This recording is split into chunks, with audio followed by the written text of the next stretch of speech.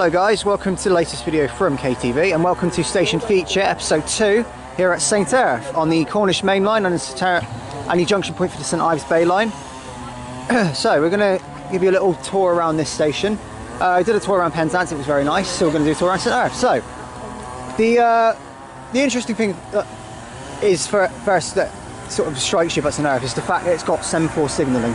That's the best part. And that's probably the best part of St Erth because you don't get a lot of stations that have that anymore due to there's a lot of upgrades going on around the country. Well, these signals will be going very, semaphore very signalling is quite a sort of a rare-ish occurrence in the area. Only for a few more weeks. I know some stations only can have it. Semaphore signalling is staying until about 2025. That's pretty good. Yeah. Yep. It's pretty good then. Right, so yeah, semaphore signalling, it's like what you see in Thomas the Tank Engine. I'm joking, but it is true. So yeah, that's quite interesting. It's on all three platforms. So if you walk down, we're on platform 2 at the moment. So we'll walk down. This is on platform. Okay, we're coming. Okay, this is platform 2 of St Erth, and this is always used for trains going up towards Plymouth. So the next train due on platform 2 is the 11:50 to Plymouth, which is 1:52:02, which you saw in the Trains app video.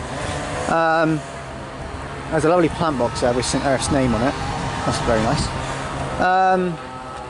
The station itself, this platform here sees trains going towards Plymouth, trains to London Paddington, trains to Glasgow Central, trains to Manchester, and trains to Exeter and Bristol. So it's a very interesting little platform. It's pretty much very organised on here. So if you walk all the way down to walk all the way down through platform 2, it's quite a little welcoming little canopy. Yeah, that I have to agree with. Hang on. It's a very welcoming little canopy. It's very small. It's lovely in this kind of weather as well. Very lovely and original. Yeah, original. Yeah, definitely original. The station signs as well. They're still First Great Western branded, even though they haven't had the Great Western Railway upgrade like Penzance has. So, if we take a further walk down, there is the footbridge here. This is the St Erth footbridge. So we'll take a walk up that in a minute. The way out is over here. That's one way out anyway. There is another way out. That's just gates that you can walk out of. The little town over there, village. Obviously we know that Cornwall Trains Fan is going to meet someone who lives in St Erth. So he's going to ask the person what the area is like, and he's going to get back to me on that because he's doing the station interview for St Erth. So anyway. Walk up here, there's some more semaphore signals. It's a very scenic sort of area in this bit. A lot of vegetation around. There's some fencing over here. There's a lot of work going on. We'll take a look at that in a minute. But yeah, there's a signal box all the way down there, which I didn't point out, but that's the St Erth signal box as well. So yeah, it's a lovely little station, platform as well. So there's some stopping points all the way up there, bicycle points, everything you need to know really. HST's platform-wise here, and I think on platform 1's the same. 7 of the 8 coaches can platform here at St Erth. Correct. Coach L, which if it's a normal formation, I think, yeah. It's Coach L every time. If it's the rear, it will be. Yeah, but if it's in reverse formation, it'll be Coach A that doesn't platform. And no. Coach A is always platformed. No, Coach A has to be platformed. Yeah, what if it's in reverse formation? They stop at the end. And they'll stop at the end with Coach A on the platform. Okay, so what if it's in normal? So if it's normal formation, it's rear 7. And if it's reverse formation, it's front 7. Okay, so I see. So they overshot L anyway. Coach L is always the one that's never platformed, regardless of formation. Okay, so we're going to take a walk up the footbridge and we'll show you from there. Okay, so you just walk over here. There is a little help point. I forgot to point that out. There are help points pretty much across all the Great Western Railway stations and all of a lot of stations across the UK. There are help points. You basically press it and they put you through to National Rail Inquiries, who usually don't help you. They usually say the wrong thing. Last time I used the help point, I asked for the next train to Pilning. I didn't have one. So we walk up here. This is the footbridge at St Erth. This is the view across it. It's very nice. And that's view one side, and that is the stunning view the other side. That's lovely. There is a junction point there, so if I guess if trains, maybe if they need to be platform operated for emergency purposes, then they can junction off. Oh no, hang on, actually ignore me, I know what that's for. That is for the St Ives. Yeah, that is, that's for the St Ives Penzance, that is.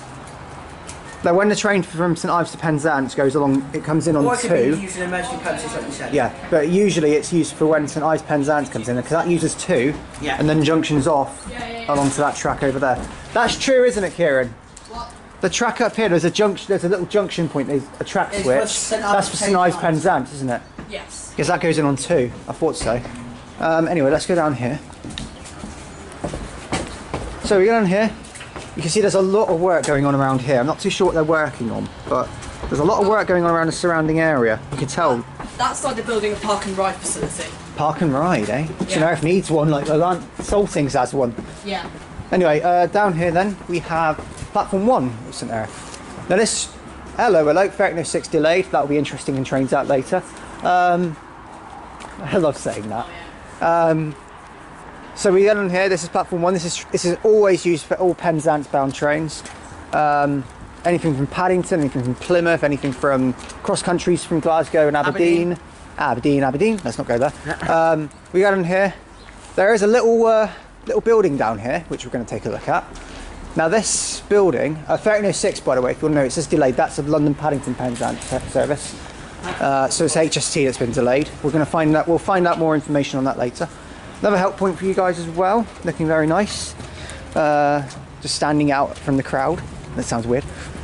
And the interesting thing about the station signage is it actually tells you that you can change here for St Ives. It's pretty obvious, but if you don't know, we're going to get to that bit in a minute. Car has the same on every station. Okay, so if we go over here, you pop in, you look over there. This is now a locked building. I'm not too sure what it is anymore, but it just says at the beach. Beware of children playing. Little sign. I think it's an unused building now. Yeah, it's unused building now. Interesting. What was it ever used for, I wonder? I have no clue. I can Interesting. read, like, Wikipedia history. Okay. So we walk down here. It's very holiday themed around here. The trees are very nice. It's a very nice looking area. I like it. And yeah, so this is platform 1. It's pretty basic. I prefer platform 2. More facilities on that platform, but more benches and things. And platform 2 looks a bit more upgraded than platform 1 does because that building ruins it. But yeah, it's a nice enough platform. So onwards we go. So at the moment we're on the outside of St Erth station. Take a look at the little entrance out here. It's looking very nice. It's quite a welcoming little area. We walk up here as well. This is the car park. It's reasonably big, so that's a good thing.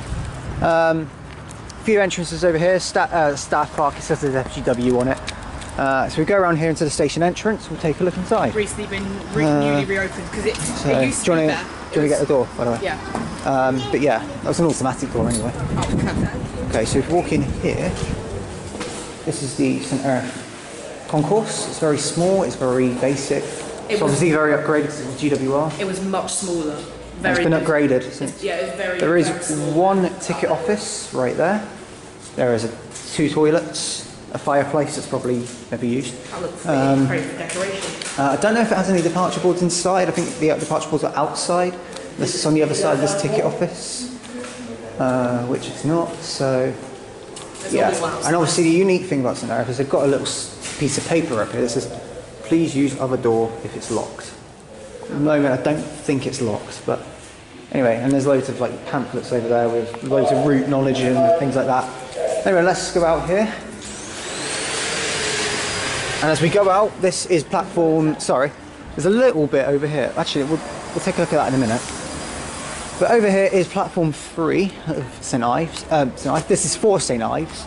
This platform is always used for all the St Ives branch line services. It's on a frequency of every half an hour. Except for the ones that go to Penzance, obviously. Yeah, except for obviously the one to Penzance, which uses 2. But typically it's 3 that sees the platform. This is a little bay platform here. I don't think it's used for much. Might be used for maybe stabling something, but probably very rarely. So you walk down here. It's not as big as 2 and 1, but it is, reasonably sized. As I say, the St Ives trains run on a frequency of every half an hour, and this platform is dedicated to St Ives services. It's lovely and unique because it's a bay platform in a Cornwall station. I like it. It's very unique. Canopy's good. And the canopy is lovely because it obviously stretches all the way around in a little shape. So in an L shape almost as well. Over there is another building. I think that might be a staff room. Yeah, it's for staff. That's for obviously the St Ives staff, I'd imagine. Yeah, like when they're changing trains. Yeah, maybe when crew changes and things. It's a nice. It looks quite new. Yeah, And very nice. It's newly opened. So that leaves one more place to have a look at, and that's the St Ives. I'm going to say it right. St Erth tea room. So we'll take a look at that one in a minute. Tea room. Okay, so on the tour as well, we've got this departure board up here. That is the St Erth one. At the moment there's only one late train. It's 13:06 to Penzance from London Paddington. That's due at 13:13 instead of 13:06. That's 7 minutes late. So yeah, that one over there is quite hidden. I thought the one over on the St Ives platform was the only one there, but there is this one as well. It's not seen very well. Obviously it's because it's LED, it doesn't come out given the camera, but there it is anyway. Okay, before we enter the tea room, there's the St Erth departure board. It's not very bright, but it is there. It's pretty basic really. You've got Penzance, Plymouth, St Ives and one London Paddington up there. It's on the old. And it lasts at the moment from 11:42 all the way down to 15:18, so that shows the frequency here. So we pop into here. Obviously saying that changes to train times from January 2018, it's a bit outdated. This is the branch line tea room. We walk in and this place just does lots of refreshments. Very small, only a couple of tables. Got an eat-in menu. It's just some souvenirs, probably St Ives stuff. Isles of Sicily, the Nuki. 100 years progress, lovely. But it just sells food in here. It's quite nice. It's a very sort of, well, apparently as well, it was ranked one of the best tea rooms by Jeff and Vicky, wasn't it? Yes, it was. Jeff and Vicky said it was a very nice tea room. Yeah, well, it's ranked like officially as one of the best. It's ranked officially as well, but as one of the best tea rooms on Yeah, what? I think that's What was the commendation that they got? What Jeff and Vicky did, they mentioned that it What was the commendation? was. I don't know. One of the best tea rooms in the country, was it? Oh, well, lovely. And it's at a railway station too. Okay, so as that one comes to that, that's the tour video from St Erth. Hello guys, welcome to the latest video from Hayle TV, and today I am doing welcome to Station Interviews episode 2.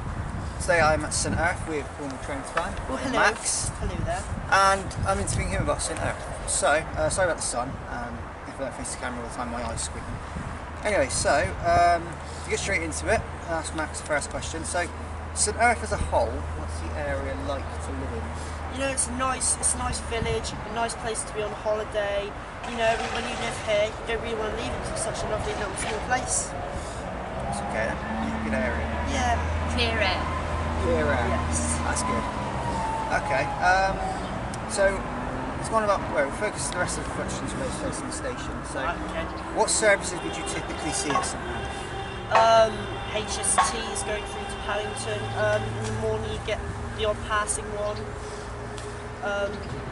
You get cross country here going to Glasgow and Manchester. I'm going to go down that and then go around the See curve. you. You get your stopping sprinters to Plymouth and Exeter. Yeah, and you also got some narrative as well, haven't you? Yeah. And 3. You got St Ives as well, Yeah, St Ives branch. which do interesting stopping patterns because you sometimes get some non-stop services, which is quite interesting. How often do they run as well? Every half hourly. Okay. So, if you were to, question 3, if you were to look at the layout of St Erth Station, how would you change it, Change it. if you could? Try and take those fences away. Get platform 4, which is next to St Ives platform, down there. Put that back in use. Yeah. Back in use. What would you use that platform for then? I mean, like stable things there, or if you need an extra unit on standby, you can have it there. That's a good idea. I like that thinking. Okay, so how would you improve the services at St Erth? Services. Get the first service of the day to actually stop here, which is on a weekday, which goes to Paddington, actually gets to stop here.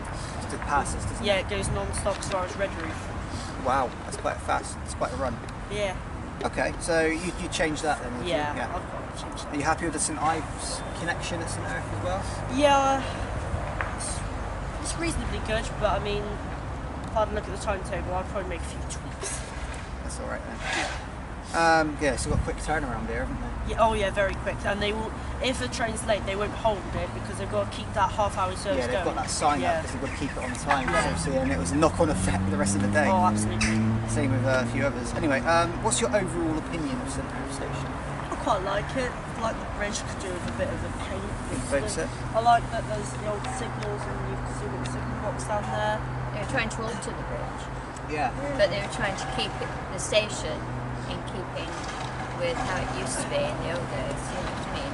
Okay, yeah. When all the forces used to stop here, etc. Yeah. Alright. Good old days. So, final question before we wrap this up. If you could introduce a new link to a station from St Erth, where would it be going to? Well, I think Portsmouth Harbour, because they used to run there when West Exchange ran, and I think that's quite a good service because you can go to like Southampton, etc, and you get good links to other stations like Southern and South Western Railway, so I think it's quite a good one to go to.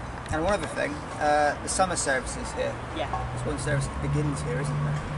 Yes, goes to well, last year it went to Plymouth, this year it's going to St David's. What's it usually operating? Class 57, 3 coaches, Lovely. day coach from Night Riviera. Dan's liking that. Alright, well thank you Max. It's been great talking to you. And yeah, that's the interview, so thank you guys for watching. Cool.